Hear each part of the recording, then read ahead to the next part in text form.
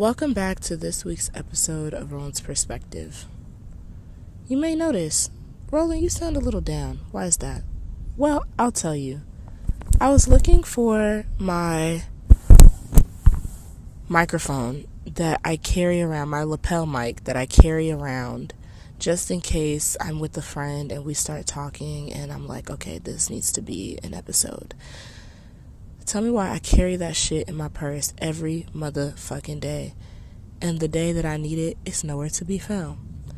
And it's little shit like this that makes me start to believe in an enemy. Someone who don't want the word to get out. Someone who don't want what I got to say to get out to the masses. But on the other hand, I'm like, who am I? Like, who would be fighting that hard to not let this come out? And it's like, first of all, who does that even benefit? Number one, nobody, because I'm that bitch, I'm that shit. Number one, that's what God put a whole lot of when he was making me. That's that shit. Yeah, that's the hot shit. Yeah, semantics is crazy, because saying I'm hot shit with like no context, that's crazy. Anyway, I'm a little annoyed, but I'm trying to let it go. And mentally, I think I've done a good job of letting it go. I have my headphones on, which actually keep my ears warmer. So I'm looking on the bright side. It's just really annoying how all of a sudden when I need it, it's not here. Like, who did that? Like, what's the meaning of that? What was the point?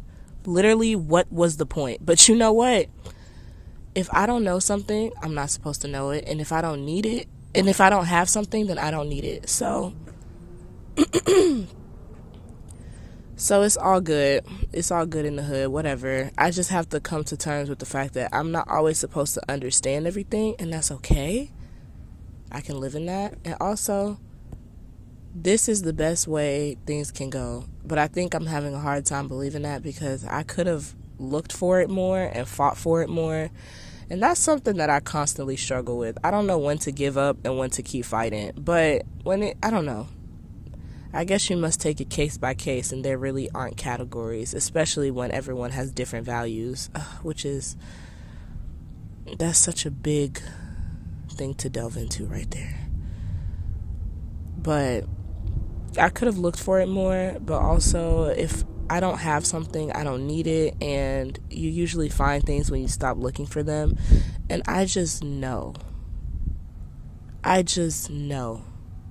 No doubt. No certainty. I just know that I'm going to find that motherfucking lapel mic after I'm done clicking record on this motherfucking episode.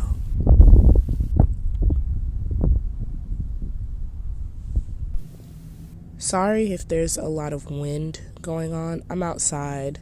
I really wanted to be outside for this one and in the sun. I'm not sure why. I just really wanted to be outside by the trees or something. But it's really cold, so it's windy. But I have my big jacket kind of wrapped around the mic, so maybe the wind won't be that bad.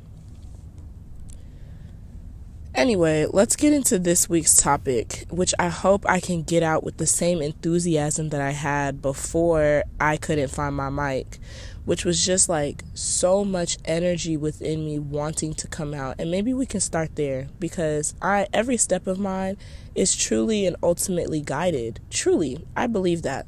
Because how did I get here? I wrote down what I wanted to talk about because it actually does help. And I'm already going out of order, but when I speak, things perfectly lead to one another. It's like I'm in flow constantly. So I just wanted to share.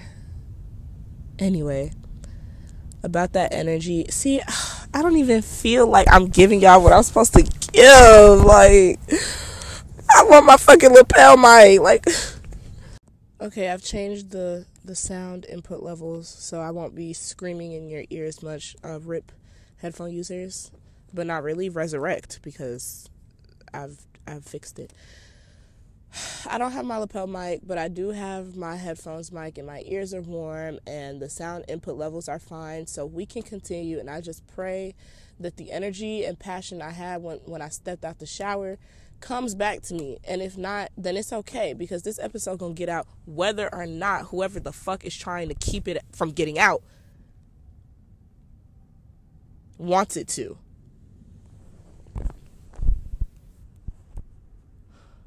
Creative energy. As some of you may know, I am celibate. I've been celibate for almost 2 months now.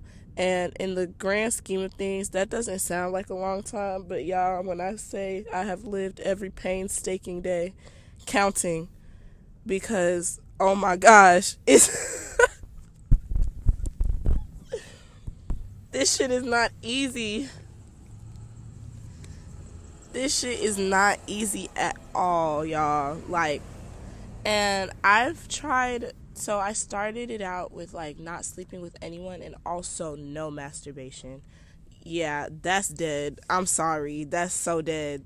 It is so dead, because a week and a half in, I could already see that I had so much more energy, like creative energy.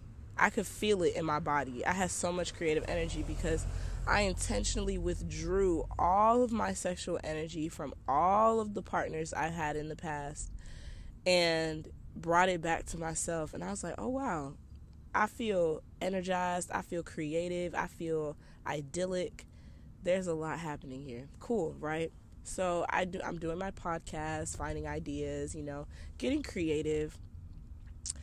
And I get to a point where I'm like starving. Y'all, I'm starving for a release. And I woke up one Friday. It was actually last Friday. I woke up and I was hungry, and then I was hungry. So I was hungry for food, right? Cool, whatever. That wasn't a big deal. I was also hungry, and I'm so sorry for any of my elders listening, for any children that I know listening to this. I was so hungry to nut, y'all. I can't. I'm sorry. It was crazy how bad my body wanted it. And it was so different. I don't know how to explain it. It's really unexplainable, but I was hungry, and so I did it, and I'm so glad that I did. I thought that maybe I was trying to not get to that point. I was trying to do other things. I was trying to ignore it, but I don't know. I feel like I'm in more alignment with my body, and my body really wanted that. So who am I? Who am I to deny myself of pleasure? Who am I to deny myself of pleasure? And when it comes to pleasure, I could really talk all day long, because I've been feeling and experiencing pleasure in many facets of life, like taking a deep breath of cold air, doing a yoga stretch that hits just the right spot in my hips, especially. Twerking is nice, like just getting that sacral chakra moving and open and hot. Those are a few places where I've been experiencing pleasure. It's just like life can be pleasurable, and it just doesn't have to be about sex. And so I came, and it was really nice, and I really appreciated it. It was like, orgasmic has a new meaning for me now because of how long I waited and how much I tried to not, but at the end of the day, it became about pleasing myself and experiencing pleasure and finding a way for all of that sexual energy, that creative life force energy to go. Because my friend Kayla told me this, which I wasn't aware of. She told me that your sexual energy, like your sacral energy, your sacral chakra, that energy doesn't know the difference between putting that energy into like a project, a creation, an idea, or life and sex and making a child. Your sexual energy is life force energy. And look, I'm not the one qualified to give you all this information. Please go do some more research.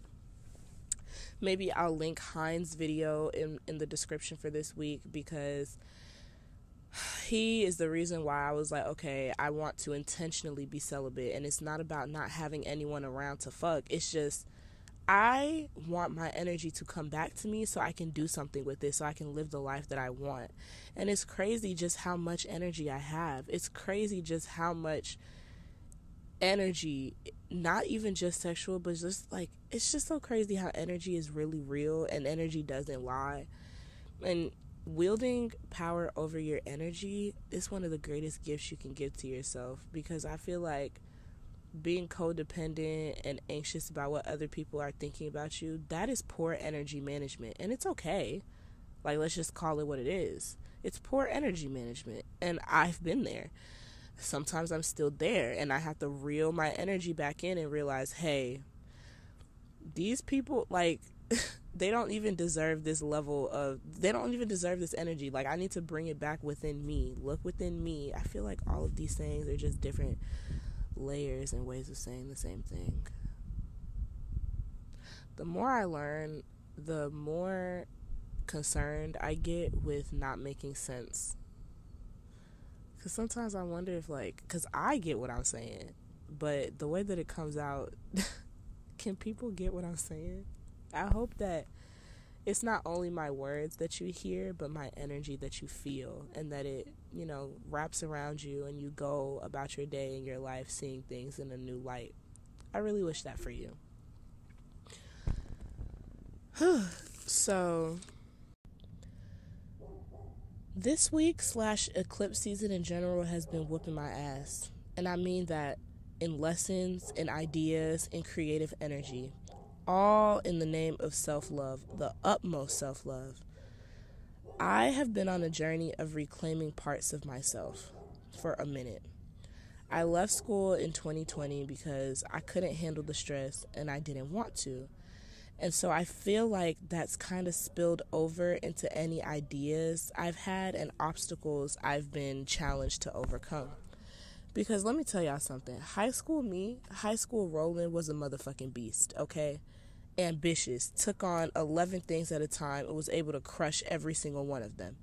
Now, granted, high school Roland was operating on motherfucking autopilot. No emotional intelligence, no looking at the emotions, no putting how I felt first. It was very much how I feel is on the back burner. And honestly, I'm not going to sit here and lie. That helped a lot when it came to motivation, because who needs that? Fuck my emotions. Fuck how I'm feeling. Completely. We're going to get this shit done. And it was definitely at a detriment to myself and my health. I'm not going to deny that. But I'm also not going to say it wasn't helpful. And this definitely goes back to what I was saying last week about not shitting on all of the habits that you've created to survive and to help yourself reach goals and do what it is at that point in your life that you wanted to do. Because at a certain point, being a people pleaser has helped women not die. So I'm not going to sit here and like shit on it completely. There's it's just two sides of the same coin, and the coin being, let's say, a certain trait, like being impulsive. Maybe that's not the name. That's not the trait and the manifestation of that energy. I don't know. Because there's being impulsive and that being a bad thing. Like, maybe like you don't think things through, for example. But on the other side of that, it's that you're adventurous and you go with the flow very easily and you're adaptable. So it's like, you can't really shit on someone for something you don't like, because it's just a manifestation of that energy. And if it were manifested in another way, you would probably like that about them. And that in itself, like you liking someone, that whole thing has to do with your intention, like your perception versus their intention. And that's not what we're here to talk about. That's a whole other ass topic. But when it comes to ideas specifically, being celibate has armed me with so much passion, y'all. So much much passion, to the point where I have a great idea every day, but there's something going on with that solar plexus that stops me from igniting that passion energy. Well, not igniting it, but using that passion energy to actually make something. There's something that stops my ego from going, I can do this, and then doing it. Because the root that my mind usually takes, which I'm definitely breaking away from, is, okay, here's an idea. I don't know if I can do that. Let's the idea sit on the back burner and I forget about it. And ever since becoming celibate, that has grown immensely, and it's something that I can no longer ignore. It's gotten to the point where I've had to sit and be like, damn, what is this voice telling me I can't do it? Who is this voice like doubting my abilities, and then having this feeling of hopelessness and like I can't do anything?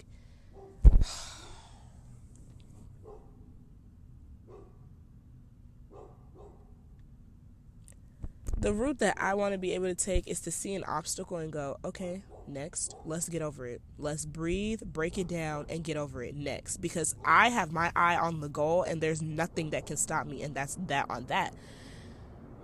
But I've let things stop me very much, very easily. And I recently watched a sermon. Hear me out. I recently watched a sermon on YouTube. It's called Girl Get Up. And I will definitely link it in this week's description. I will definitely link it below. It's called Girl Get Up. And I truly believe this sermon is a beautiful depiction of what Christianity should be. And this, we can go back to perception versus intention. I feel like our perception of Christianity has definitely been skewed. And we need to get to the root of the intention of what Christianity was supposed to be. And it's especially crazy because a lot of us have been fed Christianity through the intention and perception of the person giving us the information. So the person like the pastor, for example, or the bishop or whatever, whoever is preaching, they'll look at the Bible, they'll interpret it for themselves, and then give it to you to go on to live your life with. When it's like, why am I living life through your interpretation of the source? Shouldn't I interpret the source for myself? You're perceiving this through your own life lens with your own experiences, and I'm not you, so it literally doesn't make sense for me. And I talked about this last week already, didn't I? Yeah, it doesn't make sense to me. So I am having so many thoughts about Christianity and about college that I'm just like, what was the intention, and what has become my perception, and can I change my perception to fit me? Like, can I get back to the intention of what college was supposed to be? Can I get back to the intention of what Christianity was supposed to be, and take responsibility for my perception and change how I perceive something? Because I don't know if y'all know, I've talked a lot of shit about Christianity on the internet. I've talked a lot of shit about Christianity. But now I'm looking at it and I'm like, maybe it's not that bad.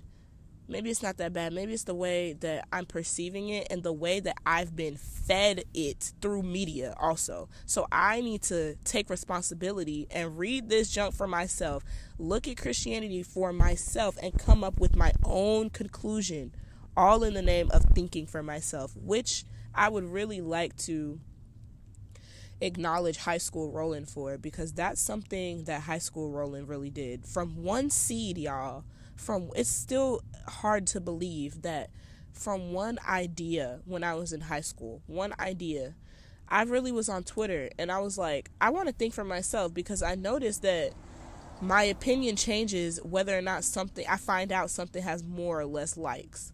And I was like, that's not right. That seems, I'm easily swayed. Let's change that. Let's fix that. I want to think for myself. And now I'm here. So thank you, Roland, because it was that seed that was planted that has grown immensely to where I am now. And it's so important to look at how far you've come, because it's so easy to get caught up in how far you have left. But even then, you can change your perception of how far you have left. And I've been trying my best to do that. It's all about practice, y'all. It's all about practice. All of this stuff that I tell you, it has not happened overnight. It takes practice, and I still practice, because I don't know what it is in the air, but sometimes you just got to revisit shit and go a little deeper. That's what retrogrades are all about. I truly believe we're not the only... Ooh, hold on. I'm congested. We're not the only ones creating our lives. I don't know, it's just so irritating to hear you create your reality. You create your reality. Okay, but so does the collective consciousness. So do the planet's positions in the sky. So do critical race theory. So do all of police brutality. So do all of these other things. So all these other energies that are around you. It's not just you creating your life. You are not the only person in the world. You are not the only energy in existence. You are not the only thing affecting your life. You are a co-creator. You co-create your life. So take responsibility for what you can control and leave the rest and trust that it will be controlled to your highest good. Okay, yeah, I'm starting to preach now. Thank you for making this far if you did. I'm back on my shit. And I would just like to say, fuck that thought. Fuck those thoughts that say that I can't do it, that I've lost the sauce, that I've lost the energy, and I should give up. Never give up. The only reason I got to this point, and that can be said for literally any thread in my life, and I'll talk about threads at another time. But the only reason I could get here, let's stick with the podcast. The only reason I could get to this point where I'm starting to preach and I feel my energy coming back, one, is because I believe that there is someone who is there for me, who will watch this, who will listen to this point and still find worthiness in what I'm saying and value in what I'm saying, even if I'm not even if the energy's not completely there. At least that's what I think, because you're not always thinking what I'm thinking, and that's a whole nother thing. You should really follow me on TikTok. I talk about shit like this all the motherfucking time, and I feel like I can tell I'm starting to go all over the place because I can see how everything literally connects, and it's a blessing, and that's it. It could be a curse. It could be perceived as a curse, but I choose to see it as a blessing in truth. Anyway. And now here I am, I've ventured so far off. I don't know okay, yeah. Fuck that voice that said I couldn't do it. The only reason why I was able to get here is because I didn't give up and stop recording and go, maybe I'll just record it another time. Or maybe I'll just wait till I'm feeling a certain type of way to continue recording. And it's like, no, absolutely not. Absolutely not. You show up. You show up regardless. You know why? Because anything worth doing is worth doing poorly. And that's on episode 13? I don't know. That's on one of my motherfucking episodes. Go watch it. Go listen to it. Anything worth doing is worth doing poorly. And now I'm here. I'm back, baby. Yeah. Fuck the despair disease for real. Fuck man. I want to define something for y'all. Let's define despair, because that's what this episode is about. Okay, despair. The complete loss or absence of hope. And this will take me back to what I was saying with the sermon that I watched. It was such a good sermon with the intention of of you getting up out of the despair disease, of you letting go of past and generational traumas, of you letting go of shit of people and experiences that pushed you down, that said you couldn't do it. It's like, fuck all of that. Get up. Fuck all of that. Do what you gotta do, feel what you gotta feel, and then get your life. Get up and get your life. I hope y'all can feel how serious this is for me, because I have felt in the arms of despair for a very, very, very long time. And I've had that video in my watch later playlist for a while. Like a good year almost. A good year. And I finally, for some reason, because y'all, oh my god, I'm really finna say fuck being linear in this fucking podcast. I'm so for real, because I'm sorry, I don't know, I gotta go with the flow, and this is the way the flow goes. I'm sorry. Everything in my life, everything is magic. The magical is ordinary, and the ordinary is magic. Perceive that how you will. That's best for you. But what that means for me is that the synchronicities, the angel numbers, the things working out for me, all of that is normal. That's normal shit. That's not big deal shit. Of course, I'm grateful and thankful. You know why? Because I'm grateful for the littlest shit. I'm grateful for the atoms that make up my body and that make up this earth plane that I'm sitting on.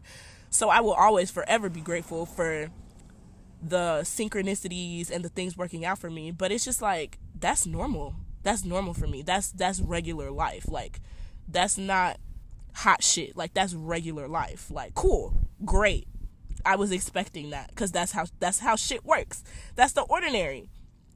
The magical is ordinary, but the ordinary is magical. And I feel like what that means is just that what's mundane is magical. Like, I think we shit on things being mundane a lot, and we get bored easily when we have peace and stuff. But I think the point might be to say that those times where things are quote unquote ordinary, those are the times that really show us the immensity of the present moment, and we should cherish them. And I don't know, look deeper within those mundane things. I don't know. That's just that's just my current understanding of it. I'm sure that I will develop a greater understanding of it soon. But yeah, that sermon was in the name of like self-improvement, psychology, trauma, getting better. And I think that's the angle all interpretations of the Bible should go. Because why are you preaching? This comes from Tiana. She was like, why is her pastor preaching and talking about these kids on TikTok these days? Where in the Bible does it say anything about that? Where does it say anything about that? And I feel like your duty as a pastor, as a government official, as a person on the Supreme Court, you need to leave your biases out of your job. That's not what you're here for. You're here to serve completely. So you know what that means? Moving your ego and your assumed identity off the side. Move it to the side and preach what you came here to preach. Objectively. But is it possible for a human to be objective? I think so. I don't know. I think I'm pretty objective. Or maybe my subjectivity is objective. I don't know. I'm just not really. I'm going to come here with all the facts, all the opinions, and be mindful. I think the closest a human can get to being objective is being mindful. That you're speaking from your life experiences, that you don't know anything about anybody. So making judgments is just useless. And to just be mindful of your own biases and to acknowledge them when you're saying things, and to be honest and real and authentic. I think that's the closest to objective a human being can be. But anyway, the sermon was really good. It's only 45 minutes long. And to some people, apparently that's long. But to me, it is not. Because I sent it to my sister and she was like, I couldn't watch it. It was too long. I was like, girl, 45 minutes? But in her life and her experiences, she's so busy and things, 45 minutes is a pretty big chunk of time to take out. To me, I got out the shower and I was getting ready for bed and I was like, where can I fit this in? And I was like, okay, I can do it now. It was a really good sermon. And what I realized from that sermon is that you got to take the Bible with a grain of salt. You cannot take that shit literally. It's all metaphors. And I feel like this generation, and maybe the generation before us, I don't know, maybe the social media, anyone on social media, I don't know, with the platform and a mouth, it's just so easy to like agree with what's most popular instead of looking at something for yourself. And this happens a lot to me when it comes to artists and music, like Meek Mill, Olivia Rodrigo, some other bitch. I listened to the internet and didn't give those people the time of day. And only sometime later, when I did give them the time of day, I realized I missed out on or not missed out, but this is a really great artist. Like, this is a really great artist. Meek Mill is a really good rapper. Olivia Rodrigo, her shit hits. Her music is good. I feel like you can just, or at least I have the ability to tell when something is just good. When something is just good and has value and is just good. Olivia Rodrigo's album, what's it called? Bitter? What the hell? What's her album called? Sober? Hold on. I'm gonna look for it. It's brutal out here. It's brutal out here. What's it called? Good for you. No. Sour. This album is amazing. It's insightful. It's honest. It's authentic. It's real. She did that shit. And if I had listened to the internet, I wouldn't have found that out. and it was only through my friend Courtney. Shout out to Courtney. He listens to music regardless of what people think about the artist, because it's his life and he does what he wants and he likes the music that he likes, and he just listens to music for himself, right? And he has amazing music taste, and it's just so amazing to see someone. Oh, Big Lotto, that's another person. Had I listened to the internet, I would not realize that Lotto's a really good rapper and an amazing person. Like, I don't know, it's just so easy to hop on the bandwagon of what one person thinks and then forget yourself and not do your own research. But I really appreciate Jabari because he really helps me think for myself.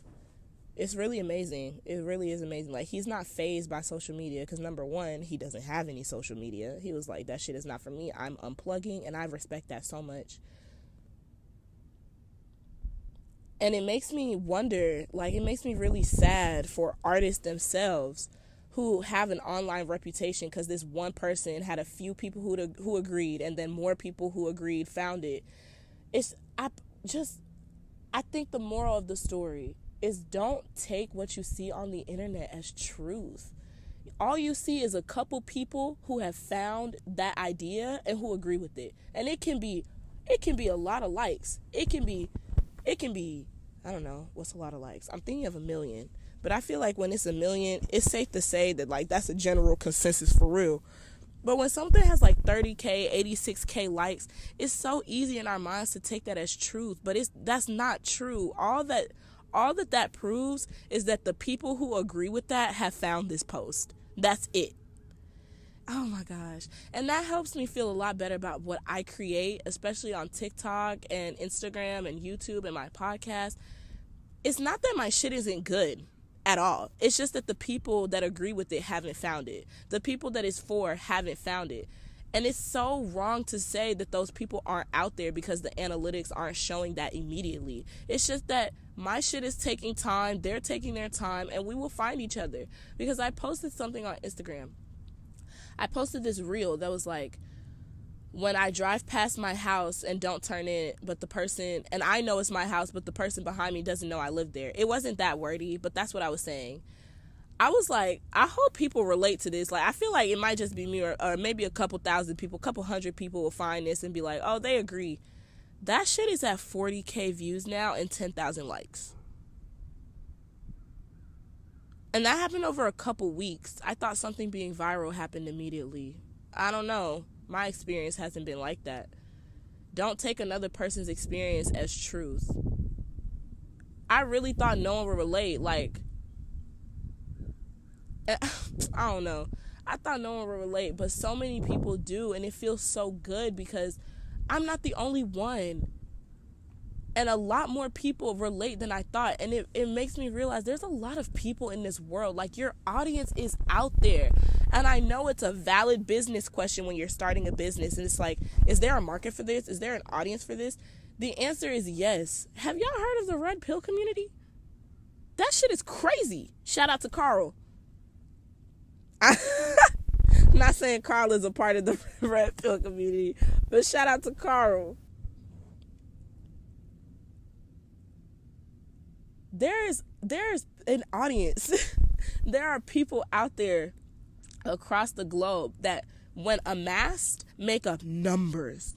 We focus on the numbers so much, and I get it, it's valid, but it's like, don't let the numbers define your worth, bro.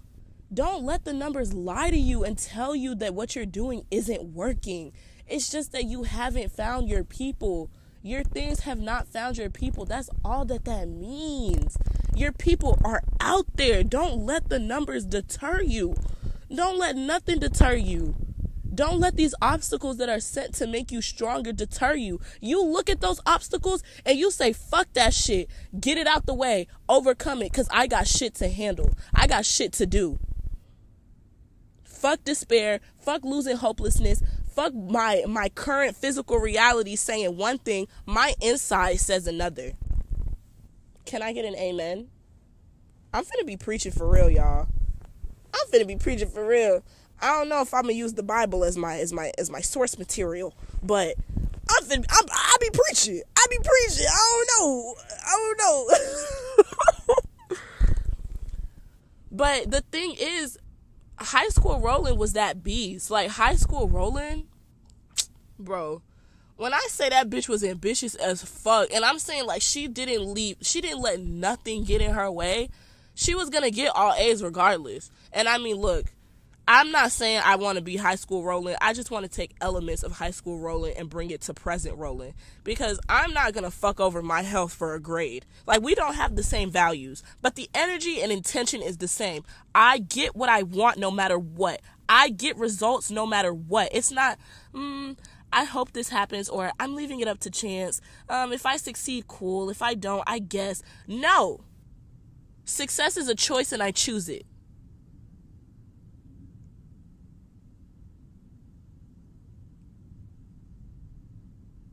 I'm trying to come up with a rhyme. Success is a choice and I choose it.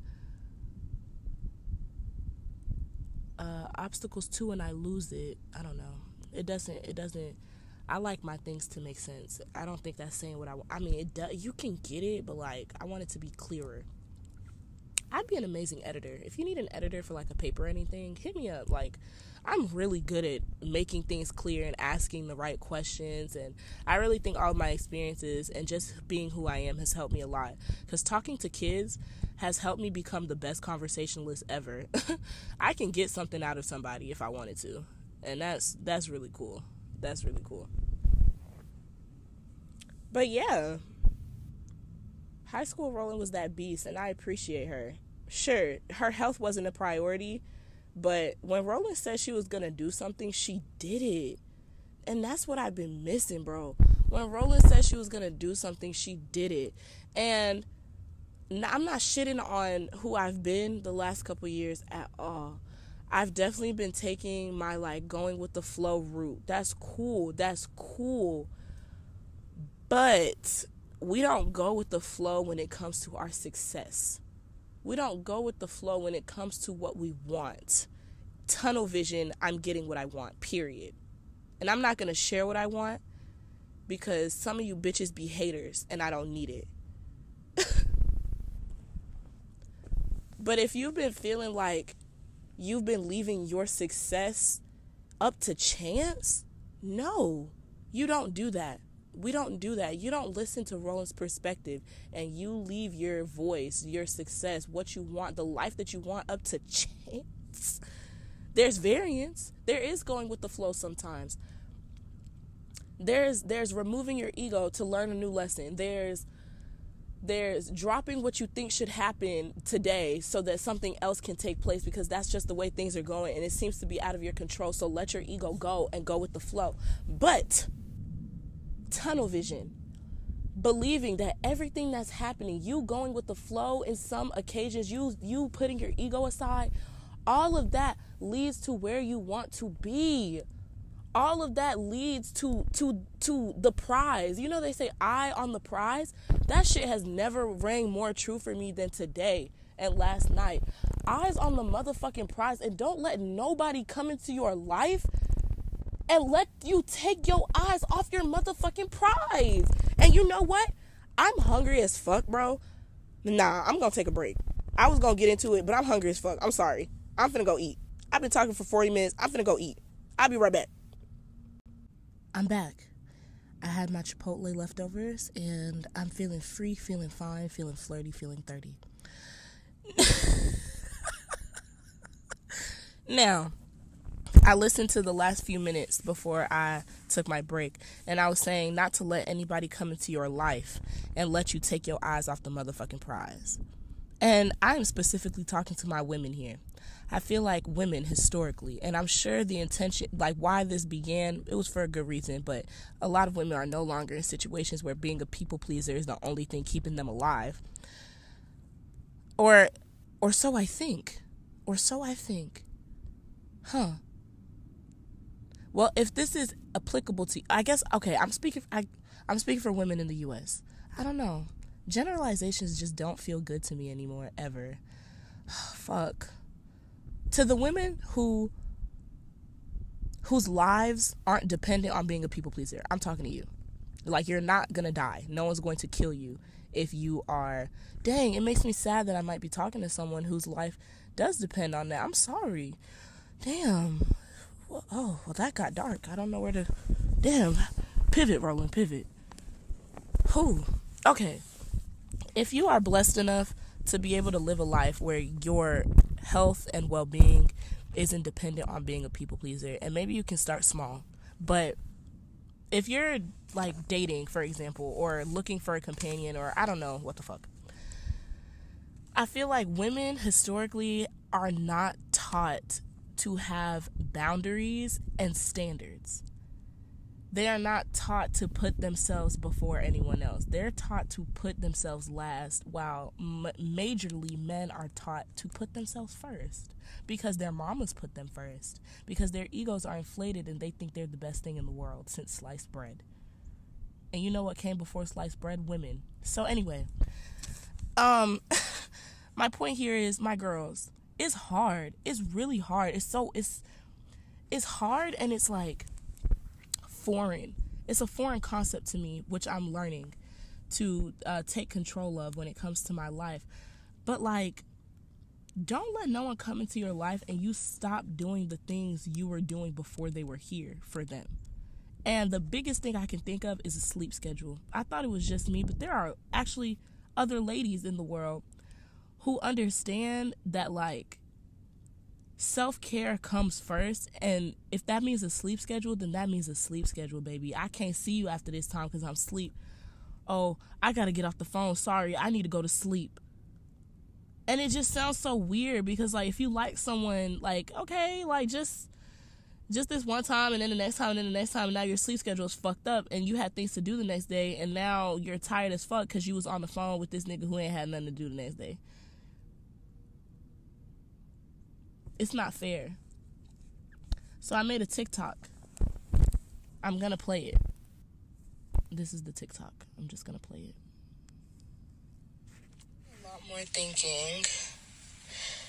And I really used to think, I think now that, okay, so I'm thinking about how when someone new enters your life, how you may, like, move things around for them, even though, like, they are not solidified in your life. Like, you're just getting to know this person. And all of a sudden, you find yourself making space, making time, moving things around for this person. They're not doing the same for you. Why? And I was just thinking, like, it sounds harsh, but if there's space in my life for you, you'll feel it. And if there isn't, you won't. And it's okay. Like, I'm not going to move things around for someone I just met. For someone who I'm just getting to know. Like, you don't have that importance. You don't have any weight here. And I think women especially, no, maybe not. Maybe just insecure people. Lots of women tend to give others a lot of weight before they've earned it. And end up hurting themselves when that's not reciprocated. When it's like, you come first in your life. You're going to be with you for the rest of your life. Stop shifting around for these people who have just gotten here. Because best believe they're not going to put you first like you've been putting them first. You put you first. Stick to your goals. Stick to your sleep schedule. Like, be unavailable. Not on purpose, not intentionally, but don't intentionally fuck yourself over for another person who's not going to do that. I don't know.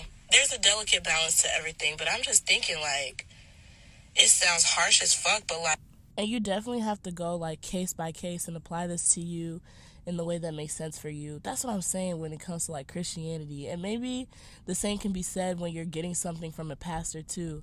But there are churches where it's like what the pastor says goes, and that's, like, law, because they're the direct communication between you and God. And it's like, you could literally just go meditate.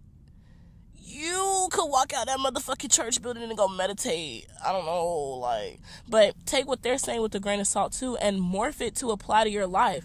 Don't morph it to bypass accountability and responsibility, but make it make sense for you. You know what I'm saying? Like, I could say, like, don't fuck up your sleep schedule, blah, blah. But if you don't value your sleep schedule, then that doesn't make sense for you. And that's cool. You don't have to value your sleep schedule. It's your life. Me, though, my sleep is very important to me. Very important to me. And I used to feel like if I didn't mess up, I'm gonna just roll and keep going. Like, we'll hang out when we both have time to hang out. Like, I'm not gonna cancel plans for you until you've earned, I don't want to say earned it, but like, I don't know. I just find it very easy to forget myself when I meet someone that I like. And that's not healthy. But I'm scared. I think that that's love. I thought that was love. Love is changing yourself for the person so that they won't leave. Love is overly expressing your feelings so that they know, so they don't leave. And I would just like to add, I know it's real common for like girls to want reassurance, like, tell me that you like me, tell me again, like, constantly reassure me. And that's cool, but I would just look at your intention for that. And I was driving yesterday, like I do, and I got an insight, like I do when I'm driving. And I realized I only like reassurance because I'm insecure. Like, because if we really talk about it, your actions will let me know whether or not you like me. Simple. You don't have to tell me. It's just that I'm insecure. And maybe your actions aren't showing it. So I need you to compensate and tell me over and over that you like me. But it's like, I know you like me, so why do I keep needing that? It's because I forget and I think that you change your mind and I'm insecure and I'm not enough. So tell me that you like me and that I'm enough. Validate me. But if you genuinely like hearing it, cool. But you gotta figure yourself out and see, like, is it because you genuinely like hearing I like you? I just don't see why you would need that. But I wouldn't see why you would need that because this is my life and not yours. But I just realized I only need that reassurance constantly because I'm insecure. Okay, next. Because how would they know? Like, if they don't know, they'll leave. Abandonment issues. But it's just like, if you're here, you're here. If you're not, you're not. And it's okay because I got me no matter what. Yep.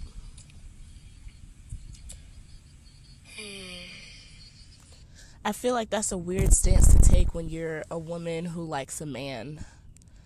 Especially. I don't know. Because I just, for some reason, deep down, feel like I'm supposed to quit everything for you. And if I start to put me first, you'll get mad and you'll leave.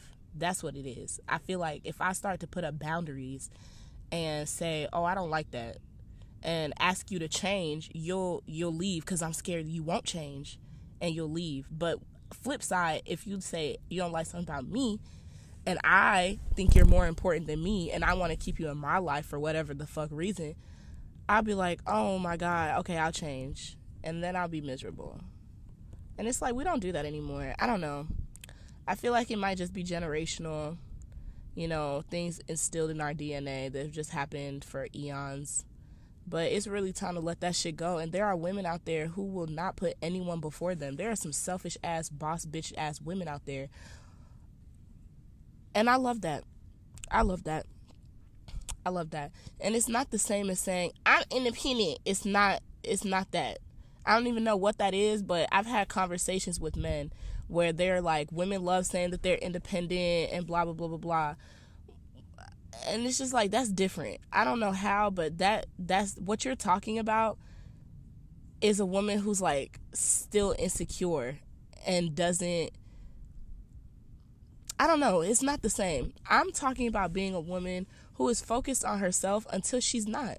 Until someone comes into my life to show me, well, first of all, okay, I have space to focus on somebody else because I'm good. That's another thing. Like, if you're not good with where you are in life, I really suggest not looking for a partner. And if a partner so happens to find you, great. It was supposed to happen. But when that partner finds you, also keep working diligently toward the life that it is that you want to live. Please. It's very important, please, because You cannot chain this nigga down in your life to stay. They might leave. You don't know. So you have to sit with that uncertainty. But what is certain? The only thing that is ever certain is that when you wake up, God willing, you gonna be with you. In 10 years, God willing, you are gonna be with you. In 15 years, when you look in the mirror, you know who gonna look back? You. Not that nigga. Not that bitch. You. It's going to be you. You're going to be with you forever, so better make it a good place to be. And I love that. Some people hearing that might make them really sad because they don't like themselves. But I love myself. I went to the Chipotle restroom and I realized, damn girl, no, it wasn't. It was Wild Wild. No, where was that? I don't remember what restaurant it was. But I went into the restroom, but I was looking at the thread of like relationships as people age. There was relationships with your parents, relationship with your children, relationship with your coworkers, and like your life partner. Towards death, the person you and like how much time you spend with these groups of people. You spend a lot of time with your parents as you're a child, and then less and less the older you get. Parents spend a lot of time with their children, and then less and less the older they get. You spend so much of your time with your coworkers. So make sure where you work is a place you want to be, because you're spending so much time there. And also, apparently, time with your parents sharply declines after like age 20. So make an effort to talk to your parents if you love them. And also, I guess your children, if you have them. Like, these are trends. These are social trends. So do your best to beat them. I don't have the information in front of me, but I'm sure it'll find you somehow. And then time spent with your partner. Until death, y'all are spending the most time together. And so I was like, oh, maybe having a partner is like important. Because I definitely was on that like I'm independent wave. I don't need anybody. That's what the men were saying. The men I was talking about. I don't need anybody. Yeah, that's an interesting issue, because I get that no one likes to depend on anyone for stuff, and I don't blame the women that say that, because I don't like saying it's rare, but I don't know how else to say it. It's rare to find a self-aware, emotionally intelligent, communicative, adoring, and whatever else you want in a man, genuinely man, who you can trust and put your trust into, especially if you've had many experiences with niggas who are not like that. It gets harder and harder to believe that there's a nigga out there for you. But that's exactly why you put yourself first. You put your emotional health first, your spiritual health first. Figure out your values and your standards, what you're willing to accept and not accept. And then even if you like a nigga so much and he do some shit that you won't accept, leave. You have to cultivate self-trust so you can trust yourself enough to leave when that nigga's acting the fuck up in a way that is non-negotiable for you. I'm not saying pick up your bags and exit day of. I'm just saying, you know what you want, you know what you don't want, and you get a taste of what you don't want, and you sitting there and staying. Because why? This is as good as it's going to get? Bye. You know why that's as good as it's going to get? Because you're not looking for nothing else. Because you're accepting that. The universe gives you more of what you accept.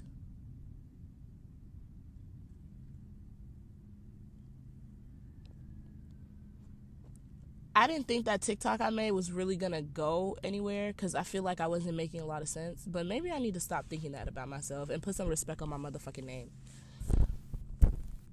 But a lot of people felt that. And I was surprised to see people saying I needed to hear this, and you're saying what a lot of people need to hear. That makes me really happy, because I'm going to link this podcast in the comments and tell them to listen to the second half, or the whole thing, because it's good. But the second half, where I really talk about putting yourself first no matter who enters your life. Putting yourself first unless you have a reason not to. Like when you have kids, okay, Like, you have a being that is completely dependent on you. You cannot put yourself first.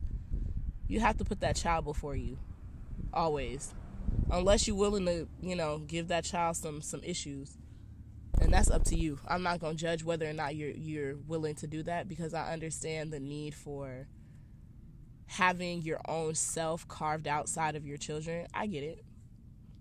It is what it is at the end of the day. At the end of the day, it all just is what it is. You can accept it and move on. Move to the next step. Move forward.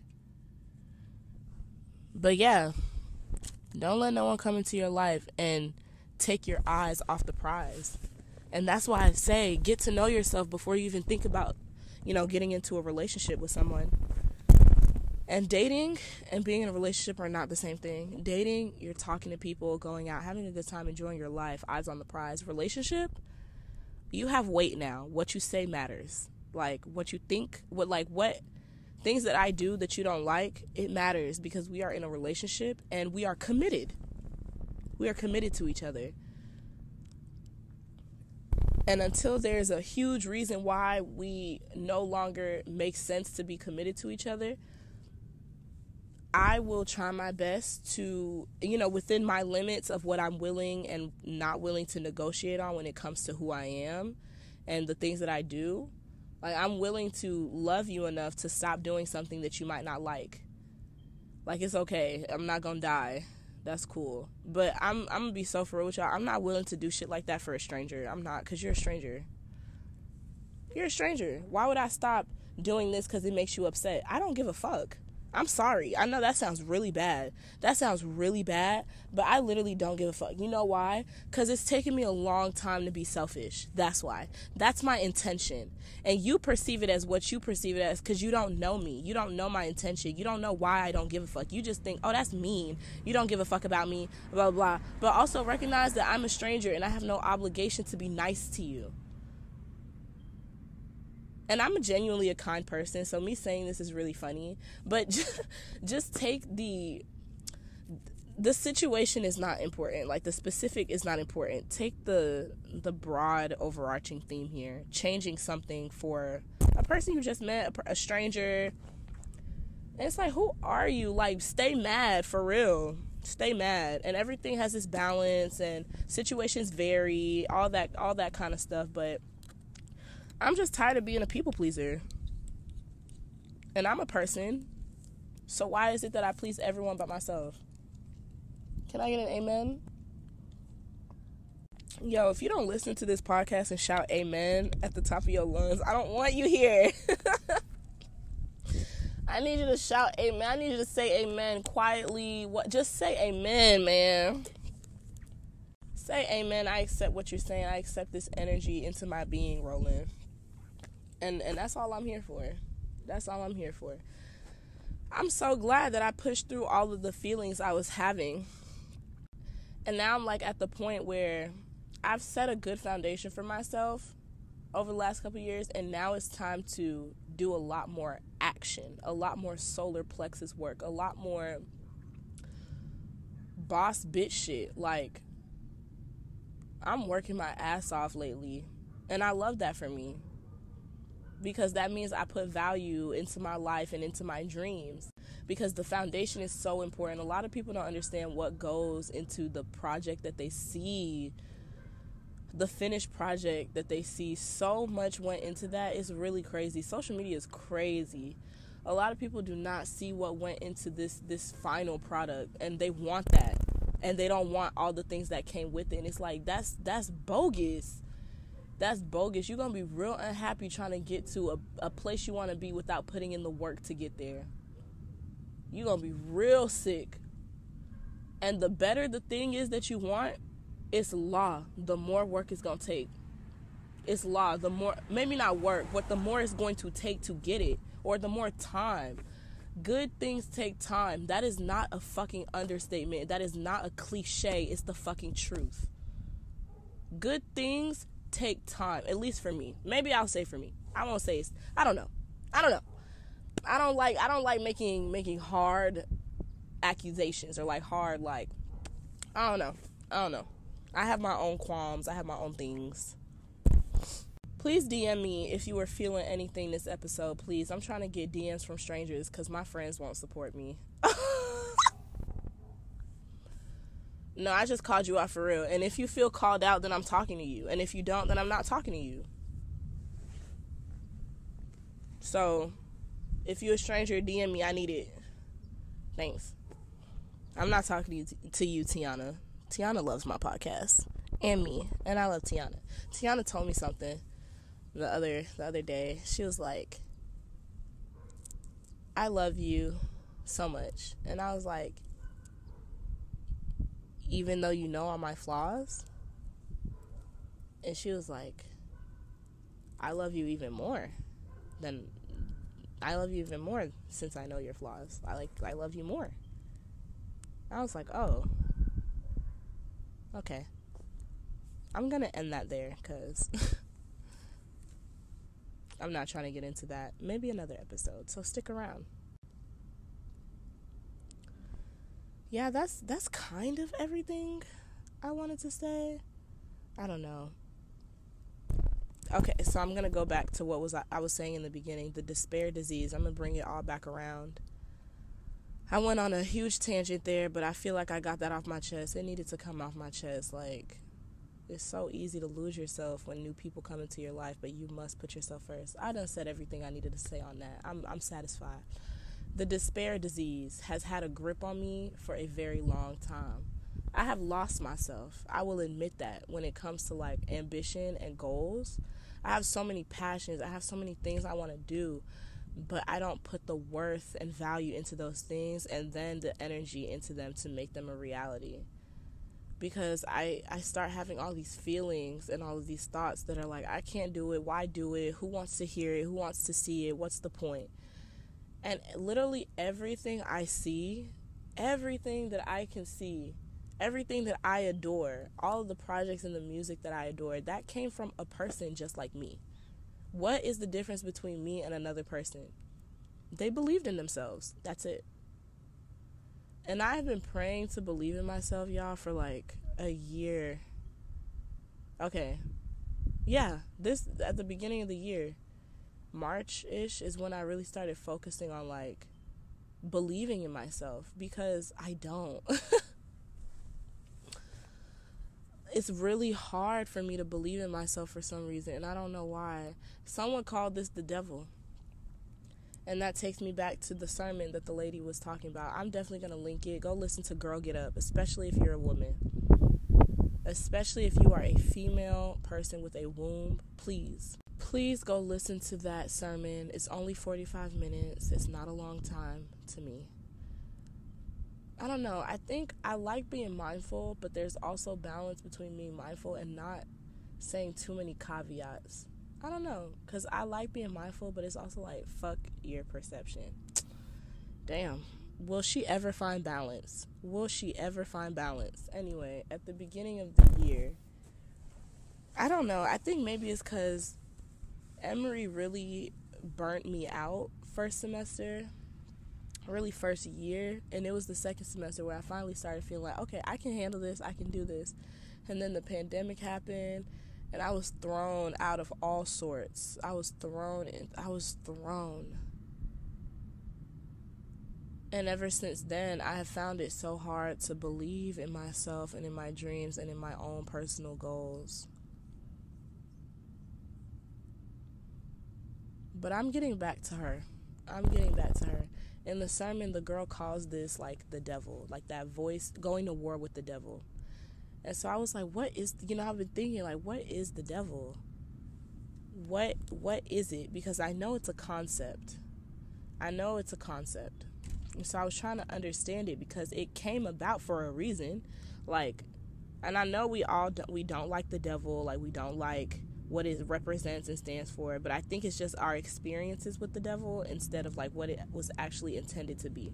So I'm going to read from this book that I found.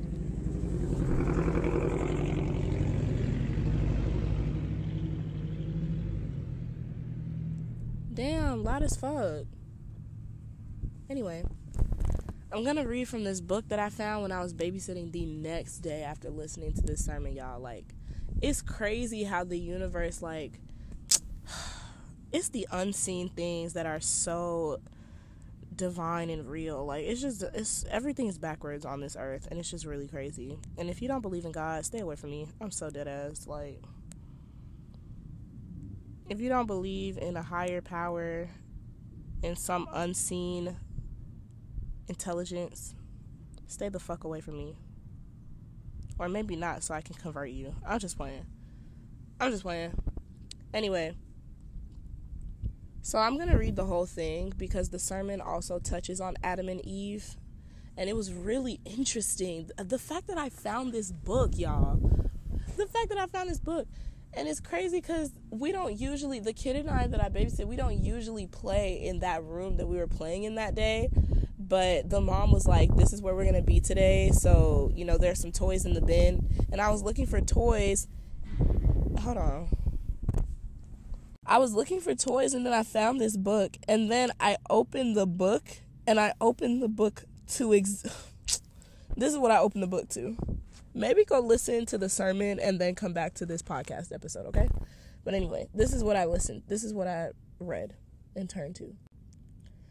Adam and Eve and the devil. The story of Adam and Eve is not an ancient myth. It is our story. We were created from dust and water and sent to this world not only to love and worship God and return to heaven, but also to become a manifestation of heaven on earth by reflecting God's qualities of love and mercy upon all creation. As the Prophet Muhammad said, adorn yourself with divine qualities. Okay, first of all, I would like to point out that there is a lot more Christian people my age than I thought. I did not know Christianity was alive and well like that. Like, it surprised me when I went to GSU's campus. There was like a gratitude board in my friend's dorm building. And so many people were like, God's love, God's grace, my Father in heaven. I was like, whoa, a lot of people believe in God. That's really interesting. Okay. Both men and women are called to be mirrors of God on earth and to work together to create harmony and peace for all people. Just as a pomegranate seed cannot grow into a tree without soil, and soil cannot birth from itself pomegranate fruit without a seed, the divine masculine and divine feminine complement one another on the path of blossoming the soul. If you know me, if you've been around, you know how, like, aligned that is for me. That's crazy. I just made a video on the divine feminine and masculine. Like, go watch that on YouTube or listen to it. It's episode 32. I mean, it's episode 33, and I actually made it a month to go today. That's crazy. It's crazy how when you make something in the present moment, I personally wonder, like, how it's going to be time from then. Like, how it's going to be, like, let's say I make something in the present moment, like this episode, right? No. Specifically for that thing that I wrote, I put so much work into that, y'all. I did so much research. It's like years of experience put into that video and episode. And it was like such a huge birth because it took so much time. It took so much experience getting it right. I had to record it twice. Bro, editing was fun, but it took time, you know, as it does, and that's cool and all. It wasn't that big of a deal. But my point is, it took a lot of work. It took a lot of creation, a lot of thinking, a lot of energy to make that thing, just as it does to make a kid. That's so crazy. And elephants are in gestation or are pregnant for 2 years. Isn't that, like, that's amazing. Elephants are my favorite animal. But anyway, once I birthed that out in the world, I published, I finished it, did the thumbnail and everything, and I let it go out into the world. I was like, I took a big breath, like I released it. I birthed this creation, this project that I've been working on for a minute. It took me days to write it out because it was just, oh my God, so much was going on. I needed to structure it. It was crazy. Anyway, I looked at that and I was like, I'm here now. It's crazy, like, that this is going to be in the past soon. And there will be things that I have created that go on top of this. Like, this is a part of my portfolio, my thing. And it's the same as when you post a picture or you looking back at your pictures and you realize that picture was once at the top of your feed. And now you have all these other things that are above it. And it's like, did you know that all of these things were going to be above it? Like, when I look at artists' page and I look at, like, their first post or their posts before, I was like, there was a time where this was the present moment. Like, SZA's Control, there was a time where she just released that last night. Was she aware of all of the things she would do after that? I don't know. It's so weird. It's so weird. It's so weird because sometimes I'm scared to, like, put things out in the present moment because I wish that they were in the past already. I don't know. I feel like if you're an artist, you can relate. I'm going to keep reading.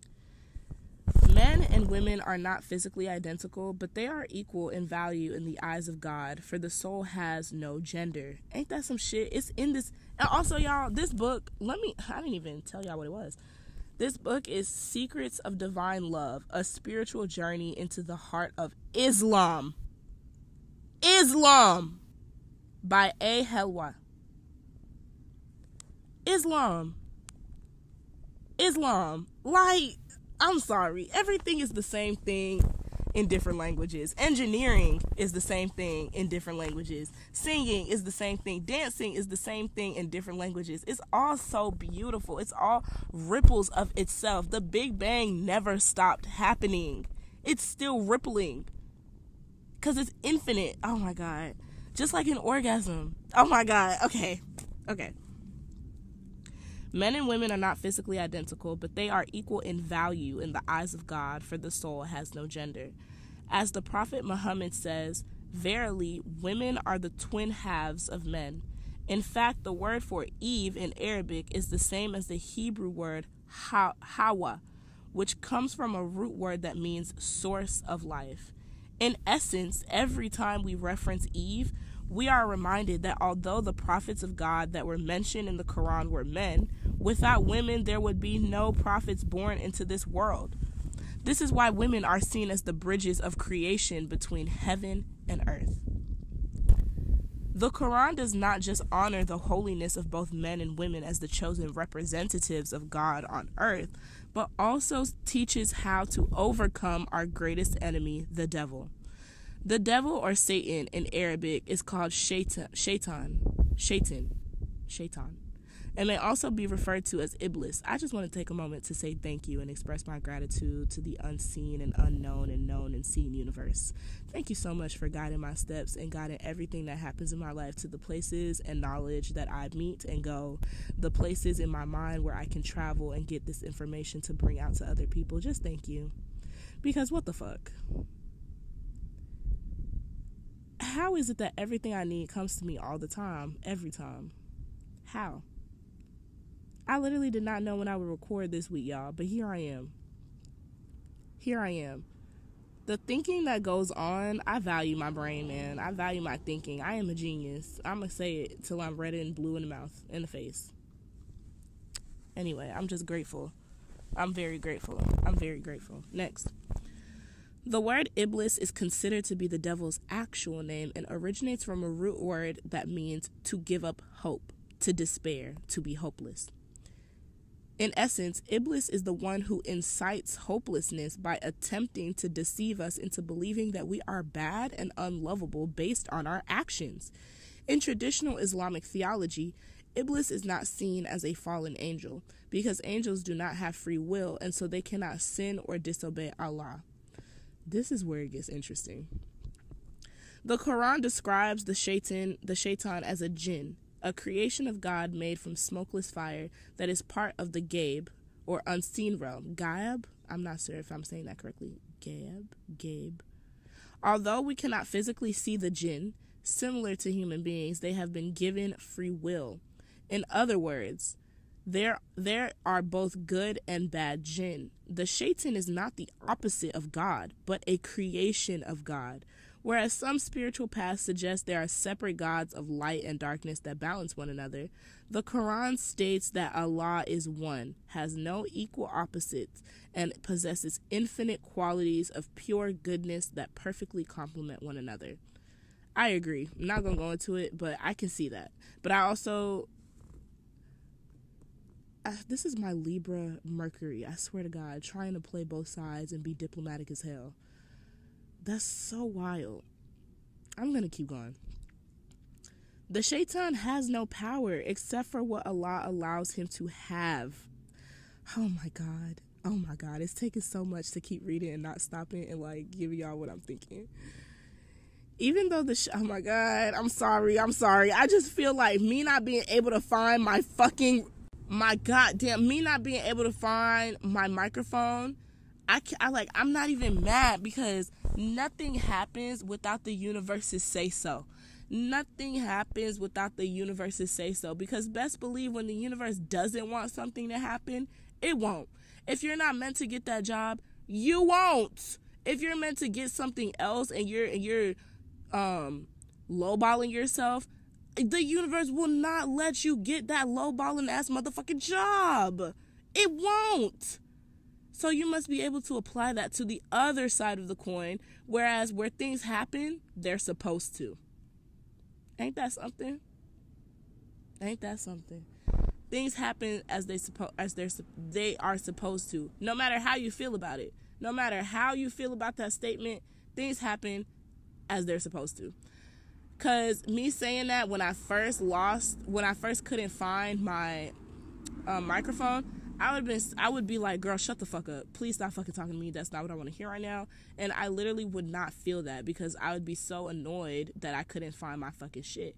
But the fact that I'm talking about that whole experience and example, I understand why it happened now. But the point isn't to be happy when you understand it. It's to be happy when you don't understand it. It's to still have joy and peace and calm, even in the midst of chaos. When you don't understand why things are happening the way that they're happening, just trust that they are happening the way they're supposed to happen, and they'll work out. That's what you have control over. And it takes practice. It takes practice, but you can will control over how much peace you have in a given scenario. And yeah. Even though the shaitan is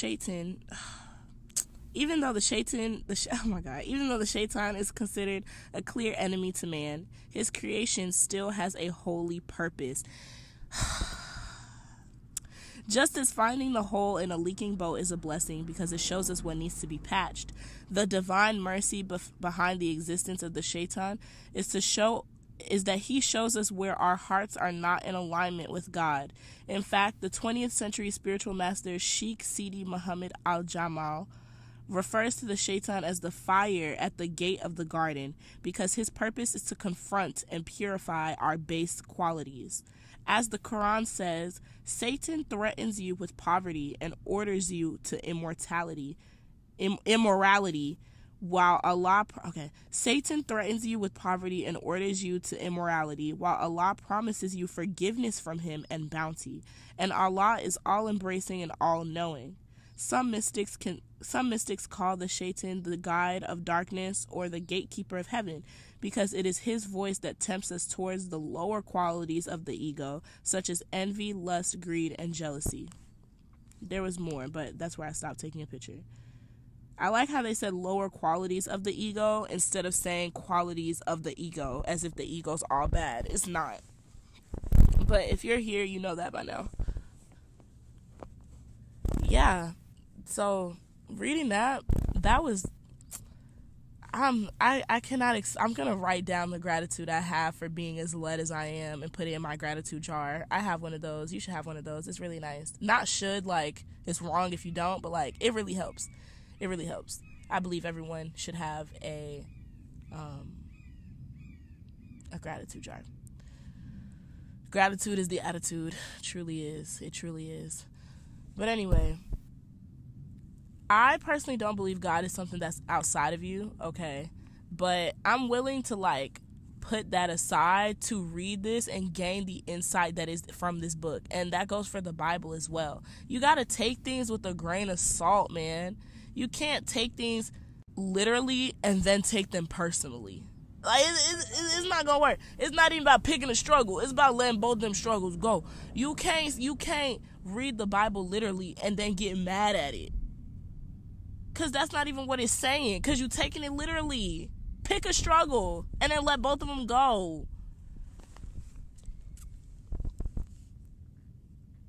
Yeah, I felt that line where it said Satan still has a holy purpose, because that makes me feel so much better. Like, I'm gonna actually listen to that Girl Get Up sermon again, because I really needed that. I had my hands up in my room saying amen, y'all, and I felt like an old woman and I felt uncool. But seeing so many of my peers be Christians makes me feel like it's okay and cool to like believe in God and stuff like that, because that was an issue that I had. But I was just, I don't know. I just feel like the girls that get it, and the ones that don't. And it's okay to still believe in what you believe in. Even other people might be looking at you as crazy. Because I definitely was looking at kids who believed in God like, dude, do you even know how to think for yourself? Like, what are you doing? And maybe there are some that do. I mean, maybe there are some that don't, but there are some that do. And I hope that they never gave me the power to make them feel a type of way about what they believe in. And that's what it's all about. Don't give people the power to change how you feel about yourself and the things you believe in. Yeah, like the Bible, the Quran, all of these religions, they have points. Like, they have points. They have points, all in the name of raising your consciousness, having good character, like Ifa. Oh my God, like the African traditional, the ATRs. Good. I personally am on earth to find balance and have good character. I don't know. I think by the end of it all, I won't even worry about having good or bad character. Damn. And if I'm here now, what is 20 years from now Roland, 41-year-old Roland, going to be like? I can't imagine. Has life beat your ass? Life has been beating my ass. But you know what I said when I woke up this morning? And when I got home last night? Life, you've been beating my ass, but I'm finna beat your ass right back. And you know, I'm not even mad at you. I'm not mad at the quote-unquote enemies. I'm not mad at the devil. I'm not mad at the demons, because all of you bitches serve a divine purpose. Did you know that? You probably did. But regardless, you serve a divine purpose, ho. At the end of the day, you only here to serve me. At the end of the day, you're only making me stronger because I choose to overcome you.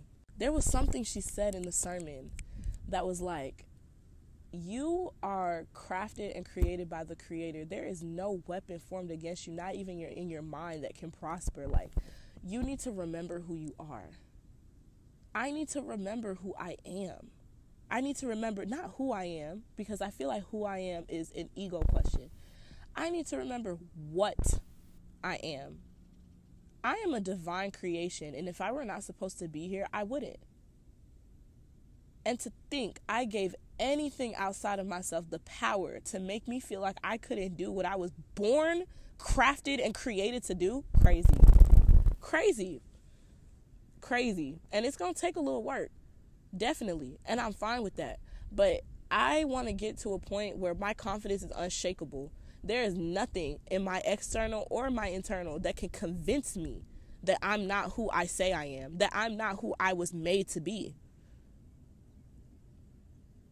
And I will say this and go, but I've said this on my TikTok. One thing I didn't like when it came to church, and I just feel like if people explain this, it would just be so much easier to get across. But saying you need to be who God made you to be, like you've come on this earth to be who God created you to be.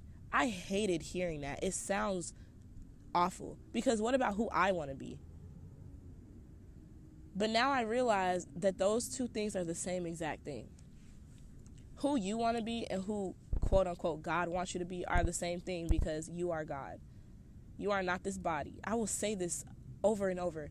You are not this body. You are not your thoughts. You are not your mind. You are not your feelings.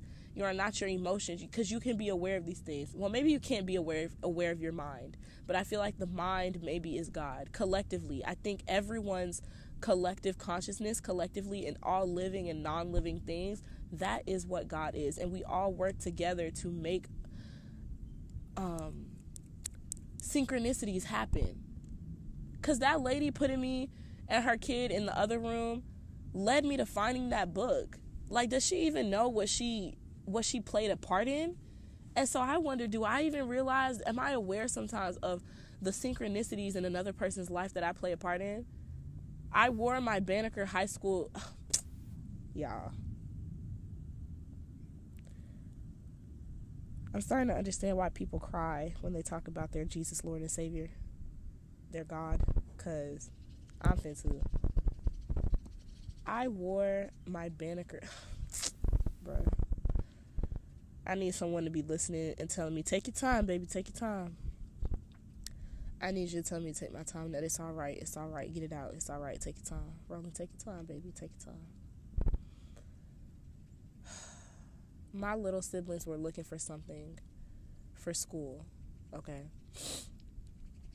They were looking for something for school. So I went in the attic to find something to help. I found my old senior sweatshirt, like my senior hoodie, right?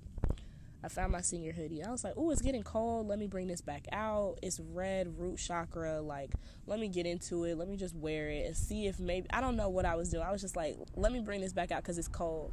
I don't wear red and I don't wear black often. I'm starting to wear black a little more, but I don't wear red often because growing up, my mom was like, those aren't good colors to wear. And I don't know. I'm kind of figuring out my own relationships to those things, but also being mindful that she's not just completely wrong and trying to like find a balance between the two.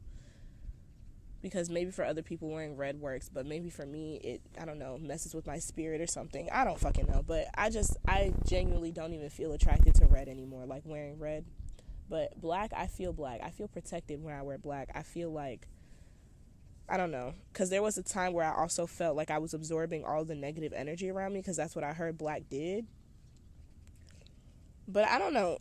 I feel like my body and spirit and mind, they're aligned, and the things that I do now, I can trust them a lot. So if I feel like wearing black, there's a reason why. And if I don't consciously understand, I trust my subconscious does. And it's okay. We'll go from there, you know?